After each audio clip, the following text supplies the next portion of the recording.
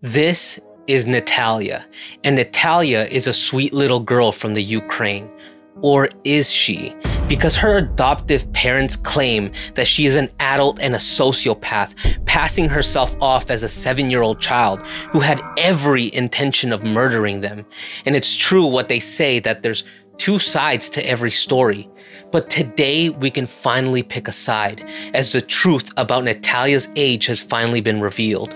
But before we get into that, let's recap the events leading up to this. This is the case of Natalia Grace.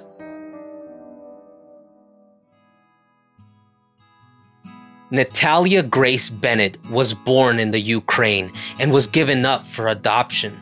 Her adoption history is a little unclear, but it is believed that she spent time in group homes and lived with over 30 different foster families. And in 2008, Natalia came to the US when she was reportedly only 5 years old, and she was adopted by a family. However, she didn't stay with them very long and was returned to the adoption agency, which unfortunately is not an uncommon occurrence. And around that time, Christine and Michael Barnett received an unexpected call from an adoption agency in Florida. Christine had always wanted a larger family, and she and her husband Michael already had biological children, including their son Jacob, who was a child prodigy with autism. They had previously hoped to expand their family through an adoption agency and were excited about adopting a little girl. Now, they had already connected with a little girl from Haiti and planned to bring her to the US. However, in 2010, the devastating earthquake in Haiti made the adoption process complicated, and they were unable to adopt the little girl. They had finally given up all hope on having their own daughter, and that's when the adoption agency in Florida unexpectedly called them. It was definitely unusual to receive a cold call from an adoption agency, but despite finding it strange, they couldn't help but wonder if it was just a sign. So without wasting any more time, they swiftly booked a flight to Florida and headed to meet the little girl. Now, during an interview, Michael Barnett made it clear how strange it was meeting Natalia for the first time, as it was anything but normal. She approached them calling them mommy and daddy, even though she had just been separated from her previous family moments prior, who she also called mommy and daddy. Now, even though they found this undeniably strange, they couldn't help but shake off the feeling that this could just be fate. Now, according to Michael, the adoption agency didn't provide much information about Natalia, except for her name and her age. They were told that she was 6 years old at the time and received her medical records. But even the medical history only had records from one doctor's visit. They learned that she had a rare form of dwarfism and scoliosis. However, Christine had experience working with their son Jake and running a children's daycare, so she felt confident in her ability to take care of Natalia. Now, this particular form of dwarfism causes a delay in bone growth. As a result, Natalia would always be significantly smaller. And when the Barnetts saw that Natalia had been given up by all her previous families, they felt sympathy for her. I mean, who could abandon this sweet little girl? And despite only having 24 hours to make a decision, they chose to bring her home, shower her with love, and raise her as their own child. However, the Barnetts mentioned that it didn't take more than 24 hours for them to realize that something was off about Natalia, and the red flags started to appear. Michael remembered how his wife Christine was giving Natalia her first bath in her new home, when suddenly, Christine let out a scream. She urgently called for Michael to come to the bathroom. Michael would rush in as he sensed terror in her voice, and when he looked down at the bathtub, he was shocked by what he would see. And I looked down, and Natalia, at age 6, had full pubic hair. And she and I were absolutely stunned, and now we're very concerned and very worried. Is Natalia 6? Is she older? We start using Google and we start using the internet to figure out maybe how old this new adopted daughter is. Now, the Barnetts noticed yet another strange occurrence involving Natalia. One day, Christine observed Natalia had red blood on her underwear, and she immediately concluded that it was her period.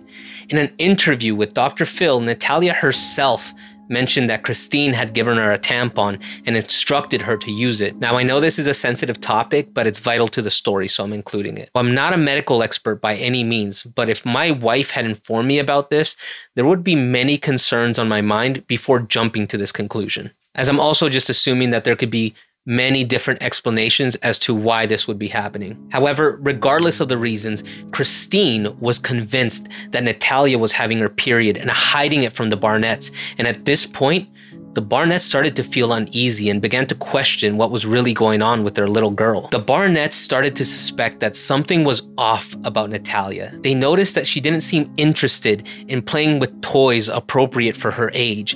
Additionally, she didn't enjoy playing with children of her age either. She preferred interacting with older kids. And something else they felt that was off was Natalia's well-developed English and her limited understanding of Ukrainian. Christine found this extremely suspicious.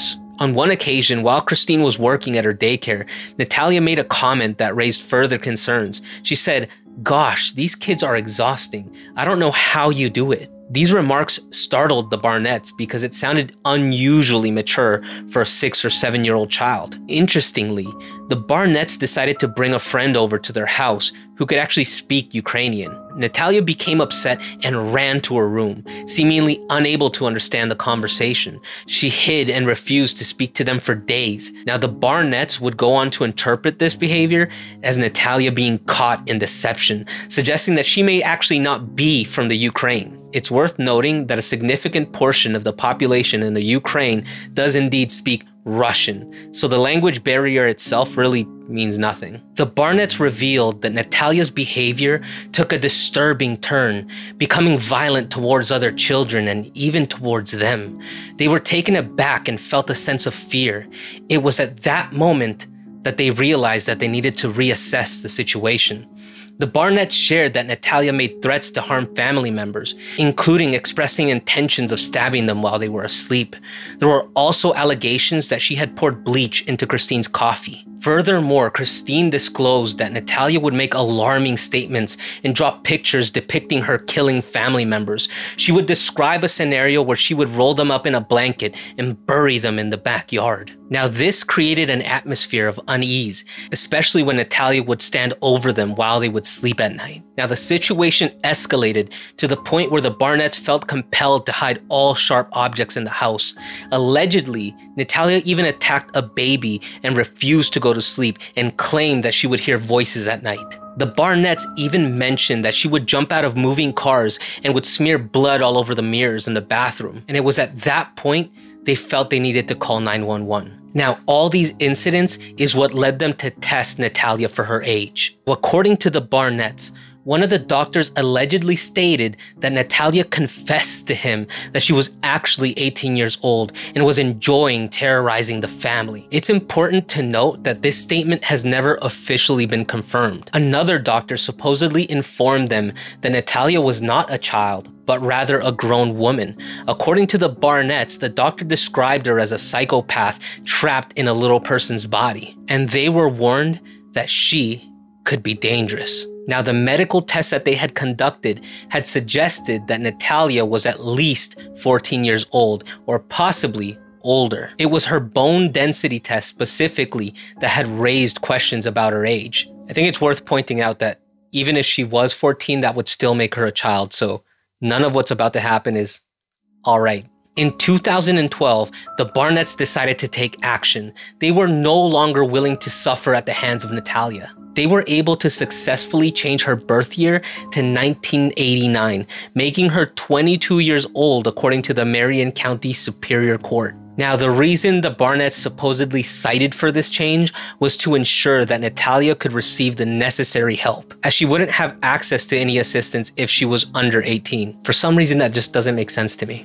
Anyway, they clearly believed that she was older than 18 years old. Now, this is where things get really strange. Michael Barnett had then decided to rent an apartment for Natalia. Now, this apartment was just down the road from their home.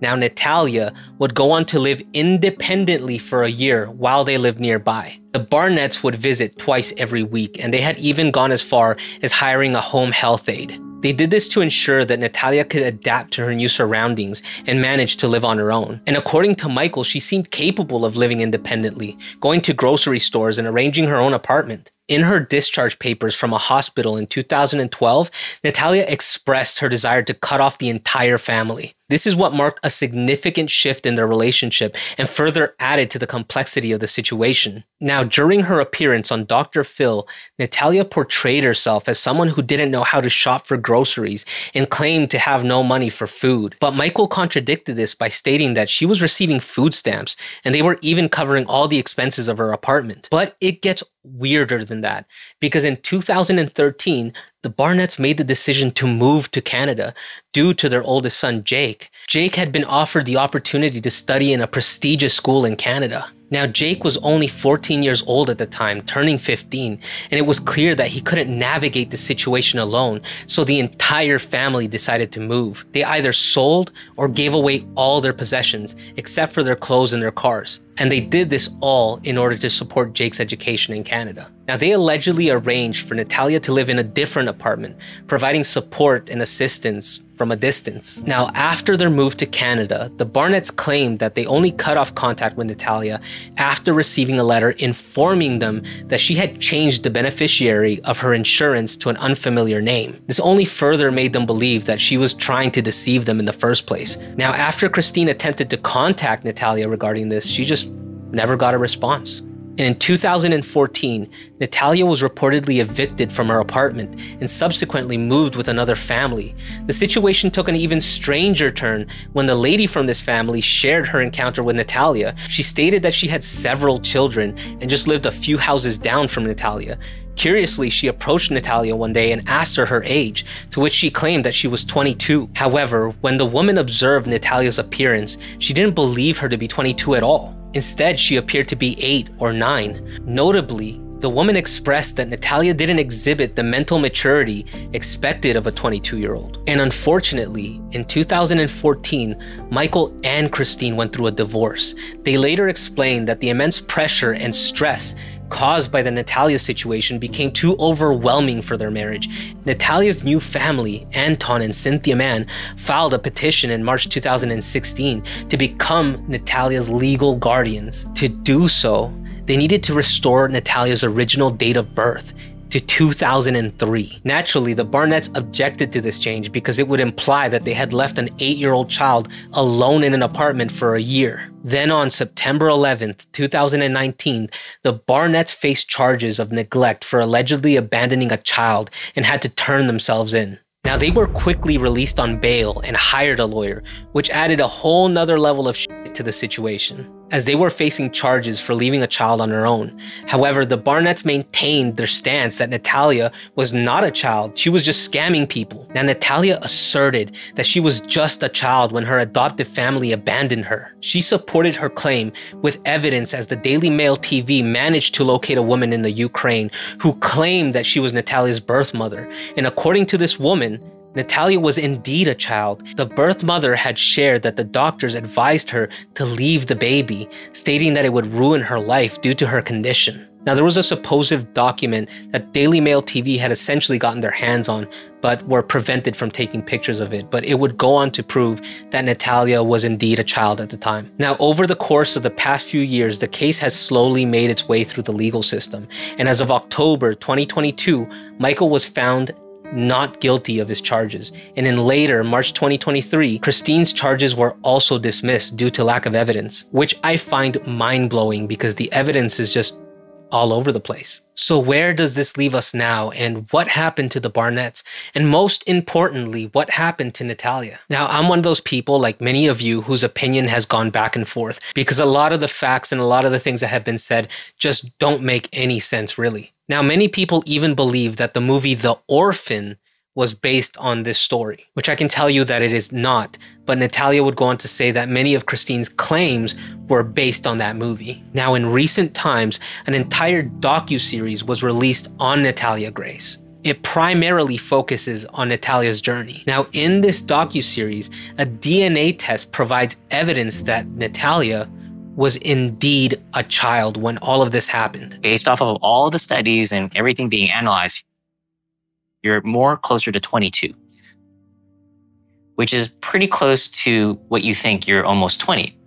This one little piece of paper throws every single lie that the Barnetts has said right into the trash with a match. That means the Barnetts abandoned an 8-year-old girl for a year and left her in an apartment alone to fend for herself. Now, in the finale, it appeared that things were heading in a positive direction. Natalia even confronted Michael in the docuseries, and Michael would go on to apologize, claiming that it was all Christine's fault and he allowed her to manipulate him. Are you sorry about what she did to me? I am horrified by what she has done to you. Now, during the docuseries, Natalia finds herself legally adopted by Anton and Cynthia Mann. This was a couple who actually became her legal guardians earlier in the story. Now, I wish I could say this is our happily ever after, but it's not. Now, in the closing moments of the entire season, the producers went on to say that they received a phone call from Anton and Cynthia Mann. If she laid to us, we have held her hostage, made us look like we're the enemy. Natalia stabbing her family in the back. Over at who's five. She's done other things too, but this was a new low. Natalia does not have emotions for nothing but herself. We're done. We're done with her. Anton and Cynthia went on to claim that they as well had been deceived by Natalia. I really don't know what to say. I feel like a tennis ball just back and forth. I wish there was more context in this phone call, but I believe that they're going to release another season. So hopefully we'll get some closure and I will give you an update part 2 at some point. It's also worth noting that a DNA test cannot give you the exact age of an individual, but just an estimate. So regardless, we know that Natalia was a child when she was abandoned. Now, all the footage I've seen with Anton and Cynthia Mann seems like they have a really beautiful relationship with Natalia. So I want to know where it all went wrong. Leave your theories in the comments below. And I want to remind you that hitting the like, the subscribe, and the bell go a long way to helping this channel out, as it lets me know that you're enjoying the content that I'm making. So until next time, stay safe, and I will see you when the lights go out.